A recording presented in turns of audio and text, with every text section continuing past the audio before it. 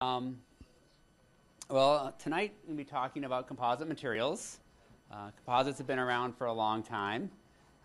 They've been in the news a lot in Seattle recently due to a certain airplane. And that's actually a really exciting development, and I'll actually address some of those things that are going on with those and where we see composites going in the future. So it's a quick overview, introduction about materials and why, at least I think they're important. The different types of materials, some of their properties, and then really start talking about composites, what's good about them, what do we need to learn more about them, and then where might we be able to take them. And I didn't know Nova had the same, well, not the same 4 words, but 4 words there. But what I try to do is make them stronger, stiffer, smarter, and safer for applications in aerospace and automobiles and things like that. So why do we need new materials? Okay. Well, if you look at history of man, it was the Stone Age, the Bronze Age, the Iron Age, and then he went into the Graduate. See if this actually works or not. Where's my... I just want to say one word to you. Just one word. Yes, sir. Are you listening? Yes, I am. Plastics. So as a material scientist, that's one of my favorite movie clips. And you can see the polymer age or plastics really started there and was taking off in the 60s, 70s, 80s. Since then, the number of materials has just expanded tremendously in the last 50 years. And now people say the silicon age, the information age, who knows where we are next.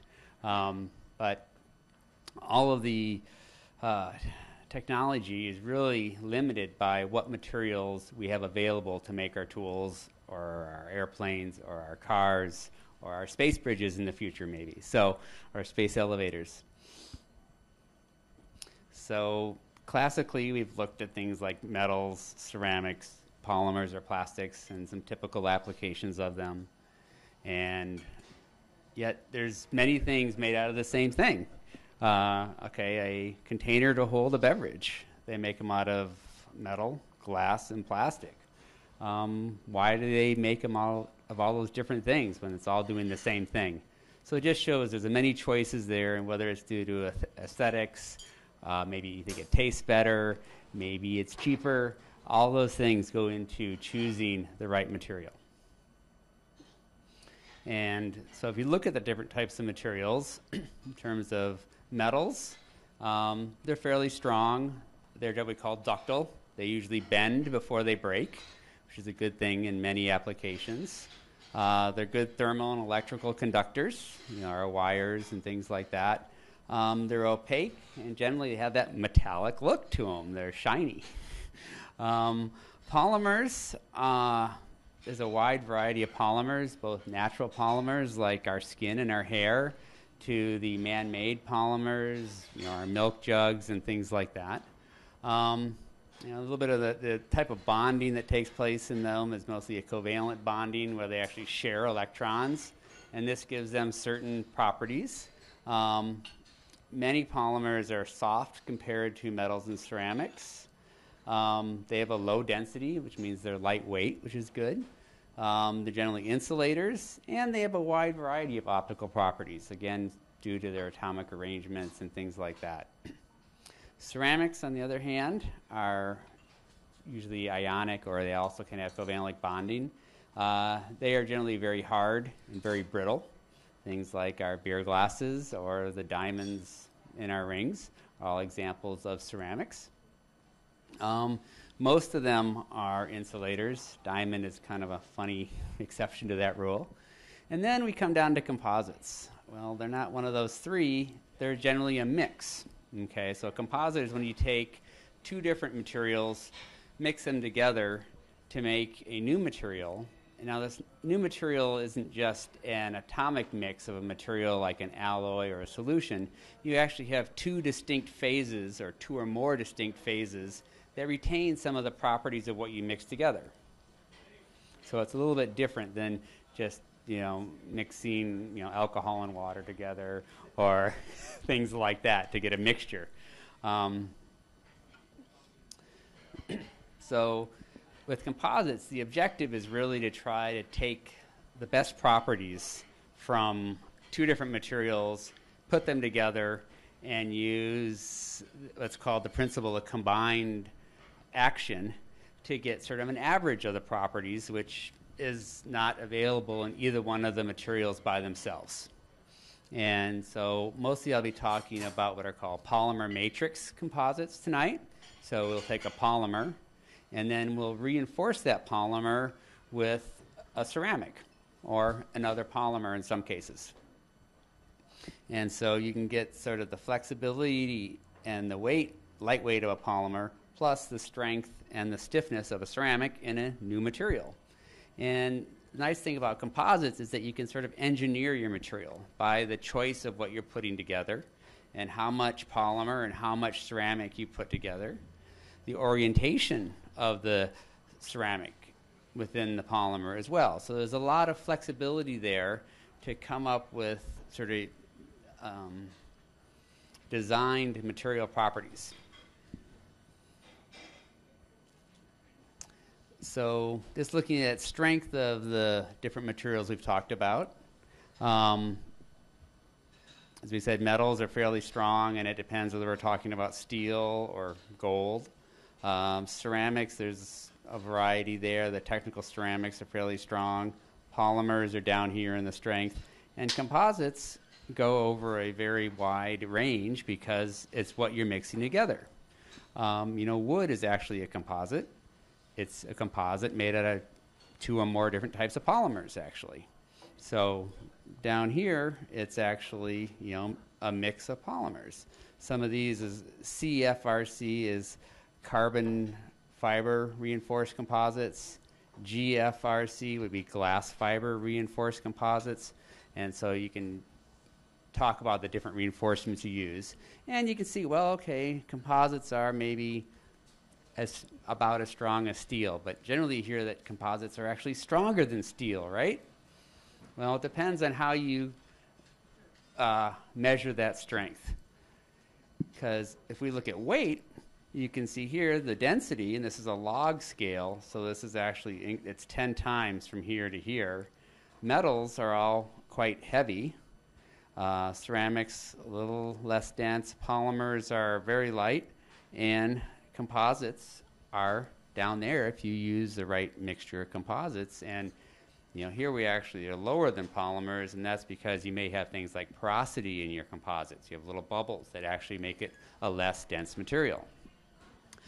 But if you think about a lot of the applications, especially like aerospace and actually transportation, what's very important isn't just strength or just weight, it's the combination. You want something that is strong and light. So if you look at composites, on the base of just strength and stiffness, there's not a clear advantage. But if you look at it in terms of weight, there's a huge advantage. So if you say, how much force will 1 pound of composite hold compared to 1 pound of steel, then you can really get a better measure when weight is an important property. So we look at these that we call specific properties, where we take the stiffness or the modulus and divide it by the density, or the strength and you divide that by the density. And here's a sort of quick example showing that. Here's just a schematic, say, of 1 cubic inch of steel and 1 cubic inch of composite, so it'd be 1 inch by 1 inch by 1 inch. And you look at the densities of those. This is a high-strength steel. This is a high-strength composite. Very high density for the steel. We look at the strengths there. But now if you divide the strength by the density, you get the specific strength. And here you see steel is about 22, composites about 100. So composites in that case would be 5 times stronger than steel on a weight basis. So that's where, there's this great incentive to use composites in things like aerospace and transportation, where weight is a penalty. So why do composites have this property? Well, I've passed around some different composites and some of the raw materials that go into composites. And tonight I'm talking about fiber reinforced composites. So there's some fabric looking samples going around. There's a white one that is a glass fiber weave. There's a black one, which is a carbon fiber or graphite fiber weave. And then there's a red and white one, which is the red fibers are actually Kevlar, so same thing that's used in some of the bulletproof vests. And the white fibers are the glass fibers again. So you can design just the fabric you're using as well to have certain properties by mixing two different fiber types together. But you can see the fibers by themselves, they're very flexible. If you pull them in the direction of the fibers, you'll see that they're very strong. But if you're off axis a little bit or push it together, you'll see it folds. There's nothing holding those fibers in place. So it's sort of like a rope. Try to push something with a rope, it doesn't work very well. So in a composite, you need something called the matrix, and that's what comes and surrounds all the fibers and actually helps transfer the stress between the fibers. I didn't have a lot of samples of the matrix, but here is one that I have, and I can pass it around here. This is just the material that the plastic that goes around the fibers this is a sample of epoxy. Same thing you would get in the 5-minute epoxy tube you squeeze out, but a little bit higher tech, higher properties for aerospace grade resin. And you would put this around the fibers, and then after it cures and sets up and becomes hard, you see the results of that in the other samples I'm passing around, which are now very stiff, strong, and lightweight. So I can go ahead and pass that around if you want. I also put in a sample of just metal, so you can sort of feel the weight difference between the composite and the metal. And also there's a sample of what's called a honeycomb composite, where they've taken aluminum, and it looks just like a honeycomb in a beehive, and then bonded on 2 thin layers of composite on the outside. And you can see that is very strong and very stiff, and that's very representative of what you're walking on when you're in an airplane. The floors of airplanes and a lot of the luggage compartments, they're thick, but they're very lightweight because they're made out of these honeycomb structures. So what is it that gives them the strength? It's the fibers. Those fibers are very high strength and stiffness. They're carbon or glass or Kevlar, which is a very specific polymer compound.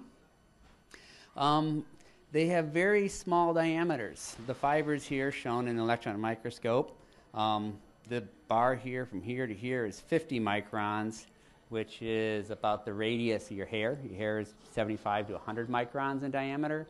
So you can see these fibers here are generally in the order of 7 to 10 microns. So you barely even see one of them with your eye, if at all. And the smaller you make something, the stronger it is. And the reason for that is strength is usually limited by defects, so cracks or chips or scratches. So an example of a chain, the chain is only as strong as the weakest link. Okay?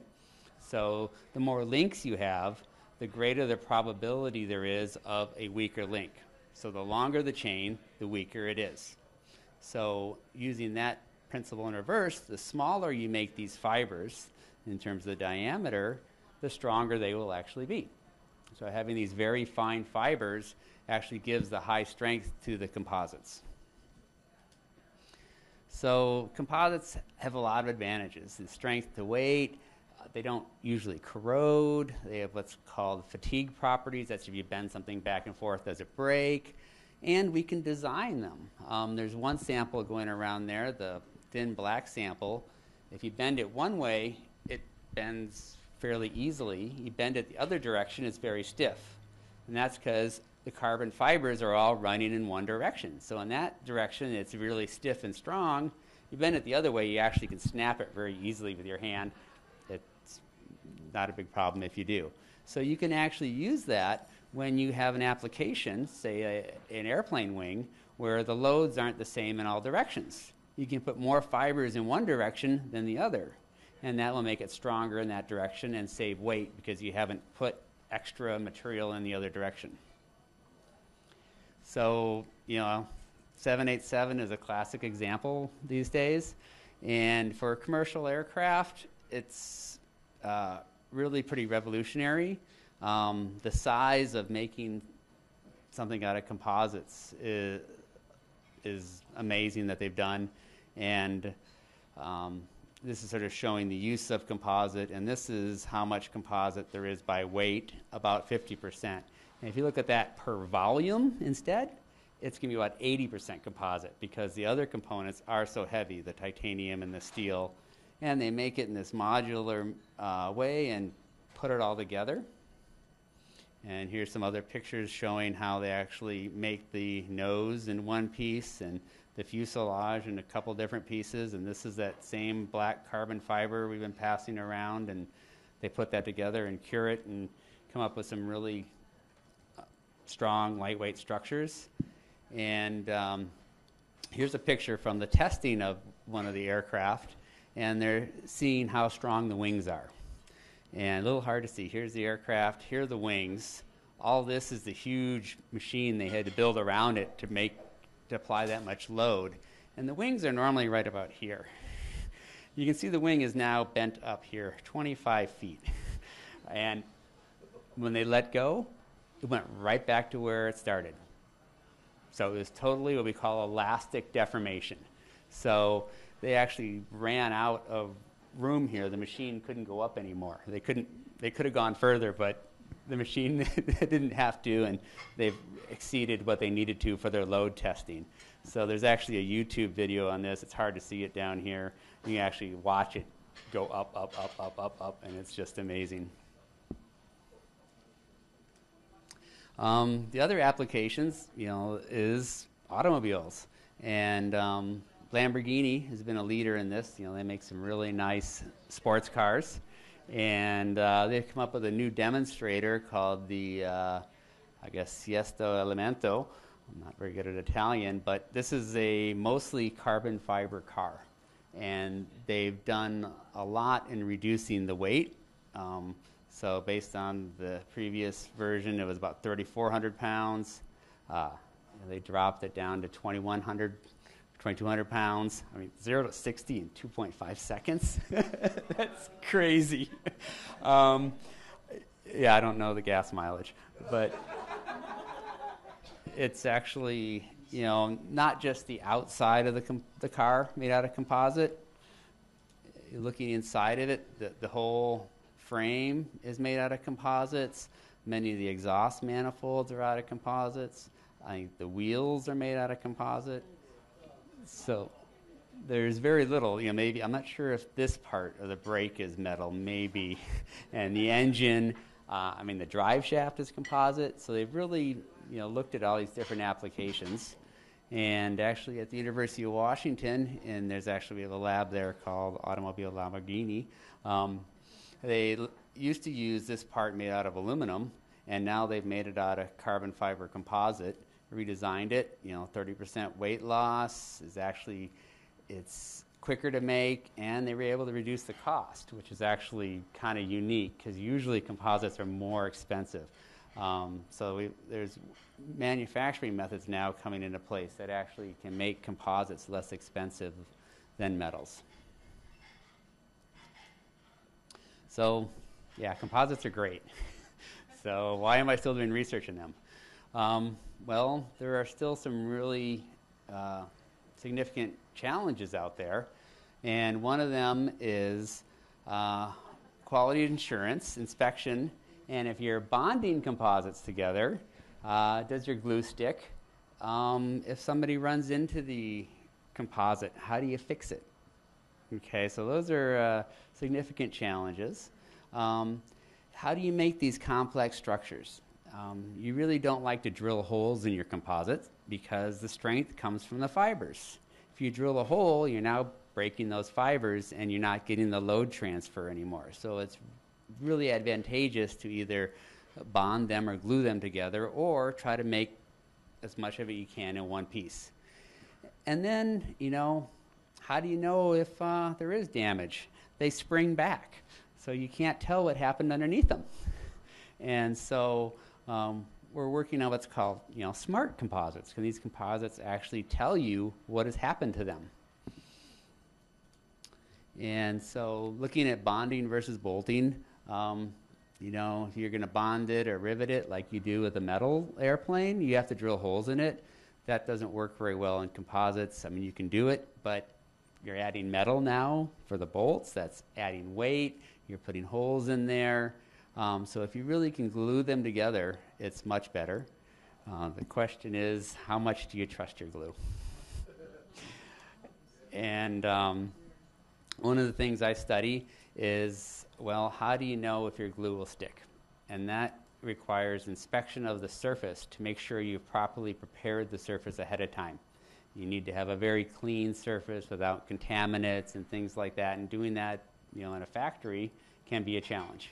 And, can you inspect it to make sure it is clean? So we look at the different bonding mechanisms, whether it's a chemical bond. So here's sort of a magnified view of what would be sort of the composite surface, and the red would be the glue that goes in and fills in all these little microvoids you really can't see by eye. And how do you do this? So that's one of my areas of research. Another area as well, how can we make composites so we don't have to glue them together?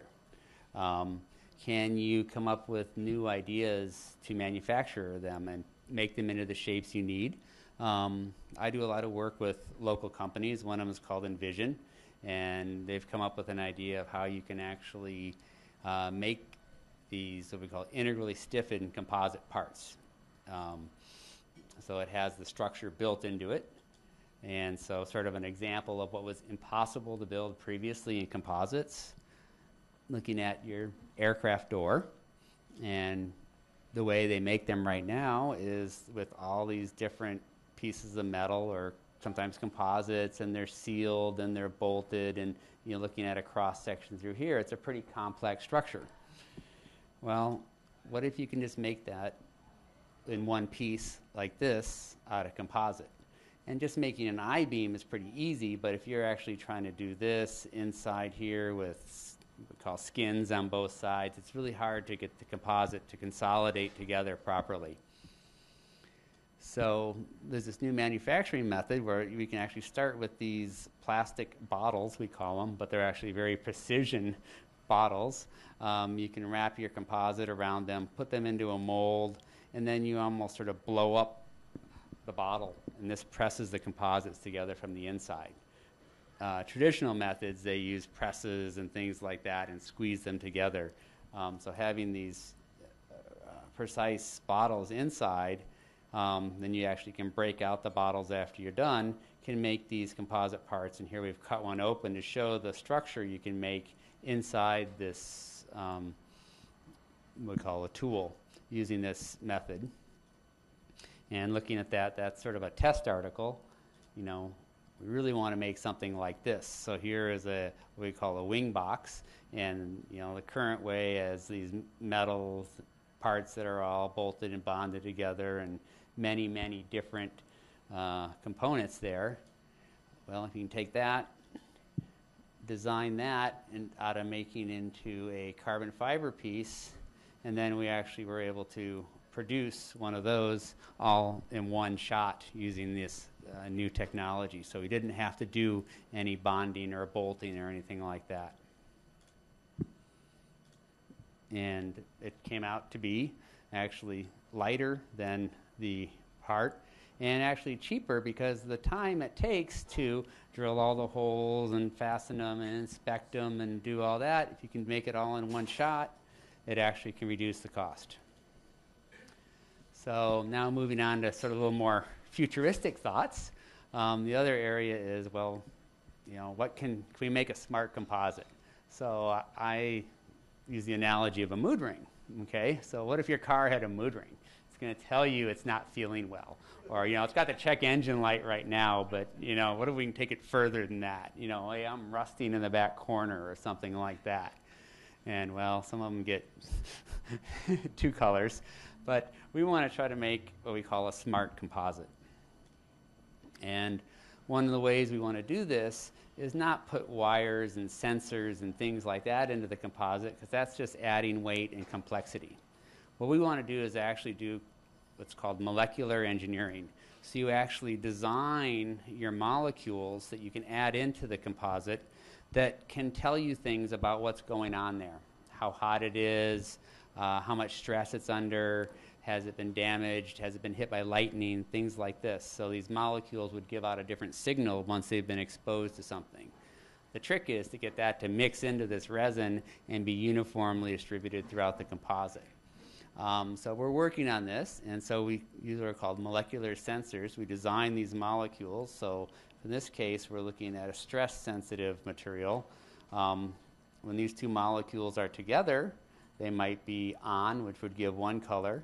And then when you actually pull them apart, they separate, and you can get a different signal out of them. In this case, it's a fluorescence. So it's like your glow-in-the-dark posters and things like that. Okay, well, we're getting the composites to glow according to how much stress they're in. And starting off here, it was yellow, and as we pulled on it, we actually were able to get it to change color. So this would be, it could be used to inspect for damage. So if somebody bumped into your car, or more seriously, somebody put the baggage truck into the side of your airplane and it popped back out, and pilot can't see it, but the guy with the special light can see it and say, oh, look, we better take a look at this. So that's what one of the futuristic things I'm looking at working with. So the big advantage of this would be, one is the safety, but also because they're hard to inspect, we really have a large safety factor with composites. They're over-designed, so they're heavier and stronger than they really need to be. So if we can understand them better by having these molecular sensors, we really can push composites even further to understand the effect of aging, environment, damage, how good a repair.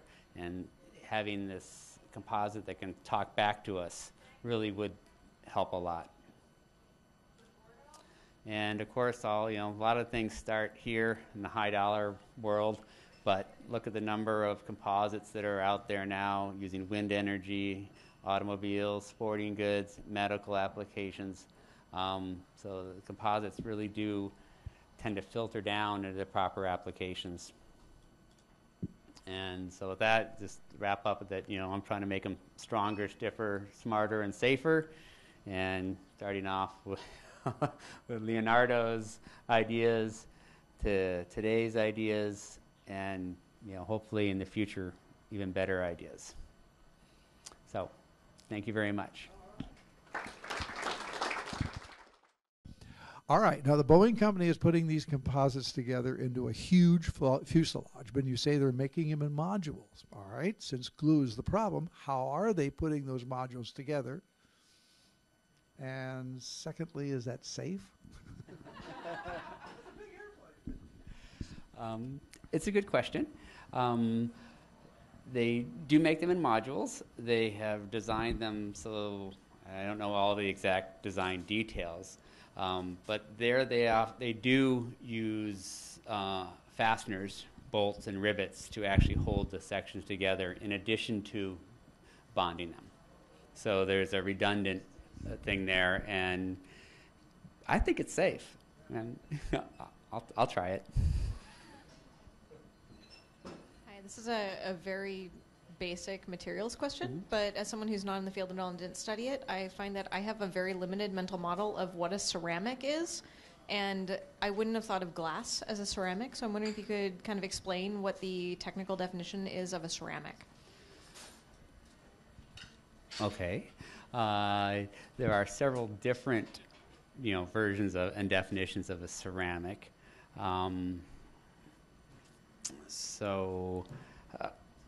A ceramic is generally a covalently bonded or ionically bonded material. Often it's, if you look at the periodic table, you can sort of divide it into metals and nonmetals. So a ceramic is generally a metal combined with a non-metal, to make a compound. So like glass is silicon dioxide, silicon with 2 oxygens bonded to it. So silicon is sort of a metal, and the oxygen is definitely a non-metal.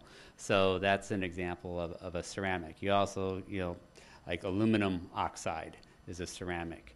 There are also ceramics that are put together that have more covalent type bonds. So if you have silicon and carbon, it can bond together and make silicon carbide. And silicon and nitrogen can bond together and make silicon nitride. And you can have many different mixes like oxynitrides and things like that combined with them. So generally it's a metal combined with a non-metal with either a sharing or exchange of electrons. I guess would be a... Two quick questions. Is there such a thing as pre-stressed composite, somewhat like pre-stressed concrete? Mm-hmm. And second, since most of the composites are essentially woven cloth layered on top of each other, is there any work to potentially make like a 3D ply? Mm-hmm. So the first question was pre-stressed. Yes. Oftentimes it's not intentional, though. Pre-stress is also another, we call them residual stresses. So a lot of composites are processed at higher temperatures in order to get the polymer to react and form a strong polymer. And so then when you cool it down, things shrink differently. And so you actually can get these residual stresses, which can cause your composites to warp and go to shapes you don't want them to. I'm trying to think of cases where this is done intentionally, like it is in pre-stressed concrete, to actually increase the strength of the material and rigidity. In terms of the rigidity, I wouldn't see much advantage because the rigidity is due to the fibers and they're fairly linear. But in terms of increasing the strength, so you could actually get compressive stresses in certain areas so cracks don't grow. I don't know of any applications off the top of my head, but I know sometimes they use composites in concrete and actually pre-stress composite instead of steel to do it. There are some examples in like Corelware, which is the unbreakable ceramic plates. There they basically pre-stress it by putting the surface in compression and the inside in tension, again by using the thermal expansion mismatch. I haven't seen too many where they actually pull on them physically and let them go, though. The second question was regarding the geometry of the reinforcements, and the majority of them are sort of layered in one plane, basically.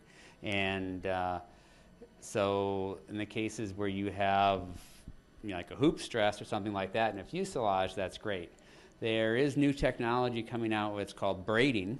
So they actually do, instead of just having layers stacked on top of each other, they actually braid the fibers into 3D structures. And other times they will actually take layers of these fabric and then go through and stitch them with almost like a sewing machine. So you do get fibers going in this direction as well. So that'll help increase the strength. Because if there aren't any fibers in that direction, it won't be strong. So some of the parts going around, it was not as strong in one direction and they actually snapped, which is fine. So to combat that, they'll put fibers across that direction. But now if you try to pull it apart, how do you get fibers going this way? So it's looking at trying to make 3D composites is a new area. Yes. Thank you.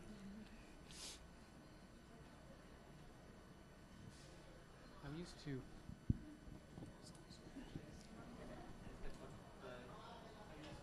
motorcycle fairings. Mm-hmm.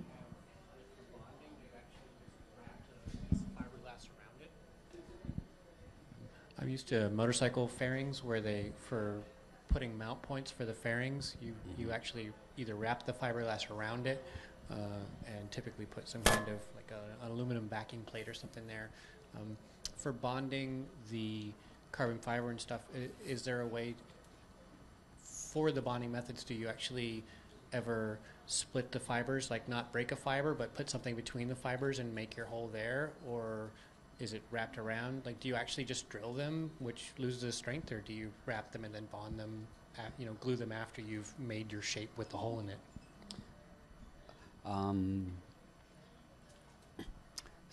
For putting holes or inserts into composites, it's best if you can actually wrap the fiber around it like that. But in many cases, it's too complex of a part, and in a manufacturing environment, they will actually just go through and drill it out, and that's sort of what they have to do. And they sometimes will put an insert into the hole to help stop or to redistribute the stress better, but that's what they do. That's why when bonding, you actually don't drill any holes. You would overlay them and put a layer of adhesive between them, and then apply the stress in this direction instead of actually putting holes and rivets in there.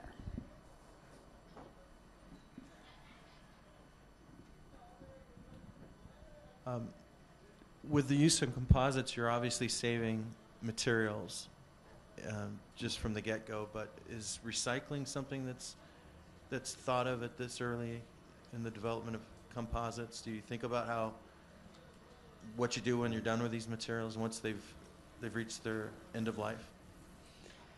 That's a very good question, and there's a lot of thought going into it. It depends somewhat on what type of matrix you use. Plastics can generally divide it into two main categories. One's what's called a thermoset plastic, like epoxies. You heat them up and they won't melt, whereas many others are called thermoplastic polymers, such as the recycling you put out in your curbside, where those can be melted and they'll actually go back in sort of a liquid form and can be reused. So if you put one of those types of polymers around your fibers, then you can reheat it and tentatively recycle it. With the thermoset, the typical epoxies and things like that, it's more of a challenge because these polymers are now permanently set in that geometry. So there is a lot of work going on in trying to see, well, can we maybe recover the carbon fibers and give up the epoxy matrix? Because even making the carbon fibers is very energy and resource intensive, and they're very expensive. If you could recycle the fibers, maybe you wouldn't use them in an airplane, but maybe you would in a laptop case. I think a few years ago, high up at Boeing actually said, well, we'll just grind them up and put them in parking lots. But that didn't go over very well. So it's, when you're looking at, $50 to $100 a pound material, you want to find a way to keep the value in it. So there is actually research going on in how you can perhaps recycle these, and at least get the fibers out, or is there a way to reuse them in other less demanding applications? In your example of the baggage cart hitting the 787, if there had been enough damage that section of the fuselage needed to be replaced, what happens then? Obviously, you don't scrap the whole plane because its section has been destroyed. What kind of repair processes can be done on something like that?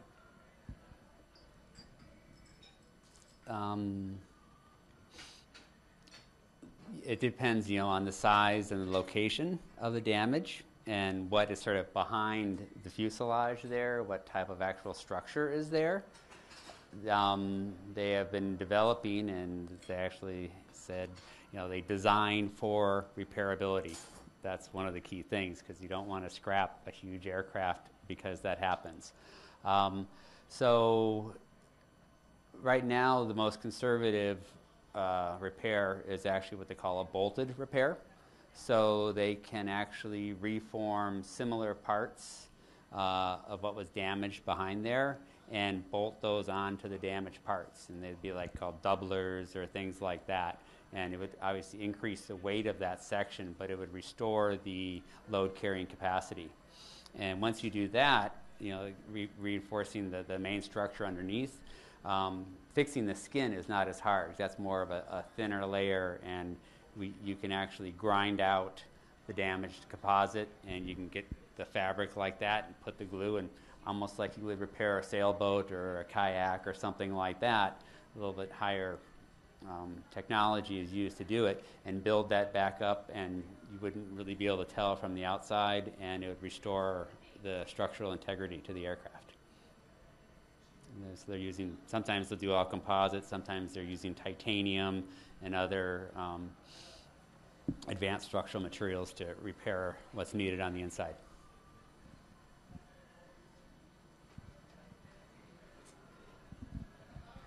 I recently saw a talk by a couple of spacecraft historians who had been looking at the lunar landers, and one of the things that really impressed them of those craft from 40 years ago is how flimsy they were.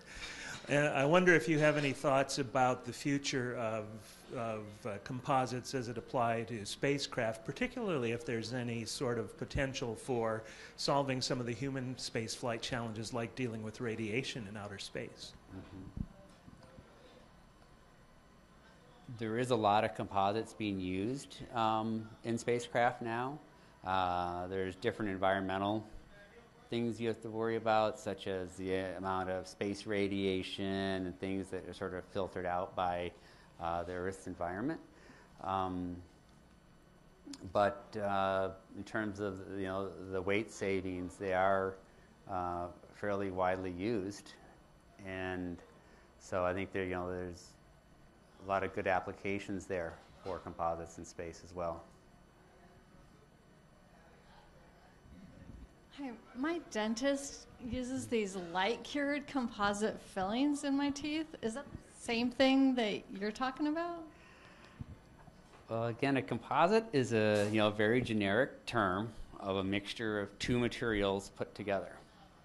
Concrete is actually a composite, because you take rock and you take cement and you mix it together, and now you have a composite. The dental composites are not too far away, except they're not using continuous fibers.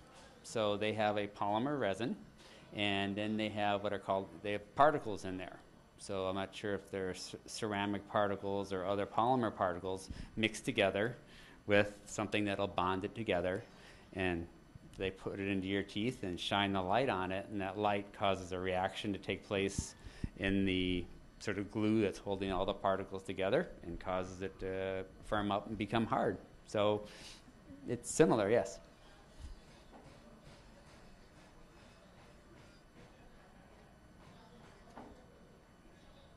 Do we have any questions in the back room? So I was interested in what you were saying about how the was it the Lamborghini that had a lot of some of its engine parts made out of the composites? So how would some of those polymer composites react under higher temperatures? Do they stay as strong? How do they compare to more traditional metallic components at high temperature? The use temperature of polymers is generally lower than that of metals. So, the actual engine itself of the Lamborghini is made out of metal. But they do have, many parts that were traditionally made out of metal, some of the exhaust and maybe some of the valve covers and things like that made out of composites. And it depends on what polymer you use to make them out of. And there's been a fair amount of advancement in getting higher temperature capabilities out of polymers. So if they can use the polymer matrices, and many of them have what are called aramid rings, sort of those six-sided carbon things if you ever saw in chemistry, the more of those you can put into the molecules, generally the higher the use temperature of the polymer will be. So if you can increase the strength of the bonding between the polymer molecules, you can increase their use temperature. And so they are getting use temperatures, I'm thinking 400 or 500 degrees now. So pretty significant. And so they do things, perhaps they'll have some metal on the inside and then have polymer on the outside, and then as the temperature drops, say in the exhaust, they can go to all composite. So there are definitely limitations. There are also classes of composites that don't use plastics for the matrix. They actually can use a ceramic or a metal for the matrix. So there are metal matrix composites out there, and there are ceramic matrix composites.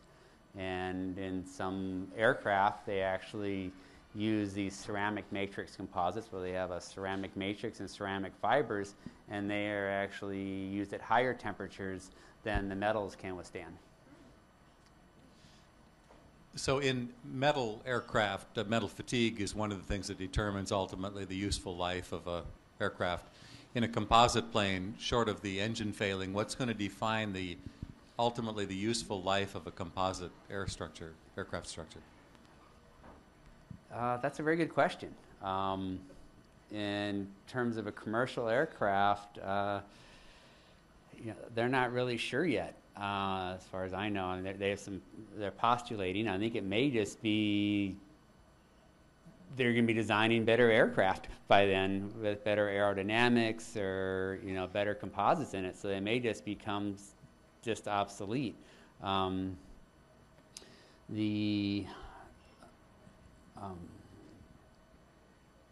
to think of what's the Achilles heel of composites that would lead to it. To degradation, but they've been doing some test articles that have been flying for 20-25 years, and they've taken them apart and looked at them, and they still look good. So I'm not sure what's actually going to cause the composite aircraft. I think it's probably going to be that they've designed better ones. After 40 years in service, it's going to be time there'll be a better design.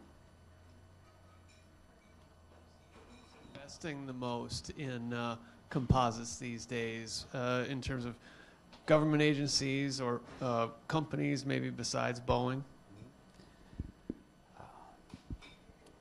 Again, composites is a huge area in many different types. Aerospace is one, but wind energy is becoming very large. Composite boats have been around for quite some time. So, it depends how you want to measure it. In terms of dollars, aircraft still is a very high-priced, high-end use of composites.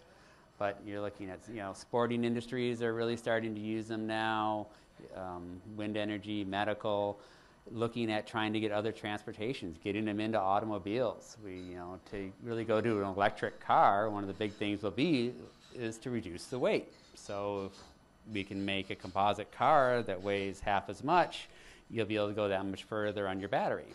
So I really don't have data to say who's the biggest investing right now. The government definitely is. Military's always been big in composites, but the consumer use of composites has also taken off, and so I don't have a good idea on the dollar figure. It's pretty widespread. In the marine industry, they've been going to the direction of, as opposed to solid composite material, FRP, to foam core or balsa core materials. Is that also the direction they're going in aerospace? In some cases, they do a lot of honeycomb structure there instead. So they do a lot with aluminum honeycomb and Nomex honeycomb, but the durability of a solid laminate is usually better than that of a honeycomb. The honeycomb, there's a lot of empty space there, and you can get moisture ingression, and then you get freeze-thaw problems and things like that. So, the fuselage of these aircraft are pretty much solid composite laminates. The wing skins are fairly solid, but there is work on, coming up with better core structures. So instead of it's aluminum, or it's called Nomex, which is almost sort of a high-temperature paper, can they make a carbon fiber honeycomb now that actually is more of a structural honeycomb and has better properties? So it's an area of investigation, but in terms of damage tolerance and things like that, a solid laminate is much more robust. All that ductility affect drag? I mean, you're not going to know what the wings can look like then. There's a question about the ductility or the deformation that occurs in composites affecting the drag. I'm not an aerospace guy in terms of looking at the drag coefficients and things like that. But I think the fact that the wings are more flexible actually have let them design the wing differently so that there's less drag because it can be either narrower or something like that. And I think they do a lot of modeling, and actually they measure for a certain force how much will the wing deflect and things like that. So I think that's fairly well known to the aerospace designers. And the composites actually can be designed stiffer than metal.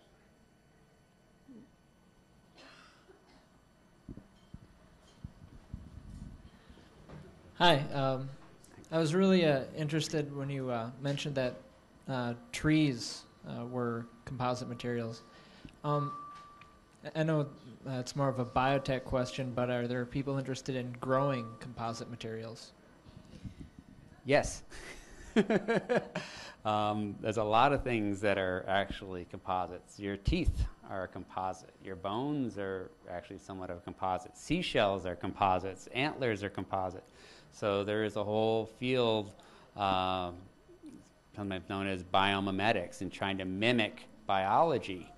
And seashells are amazing. They're creating these ceramics at room temperature in seawater with some proteins.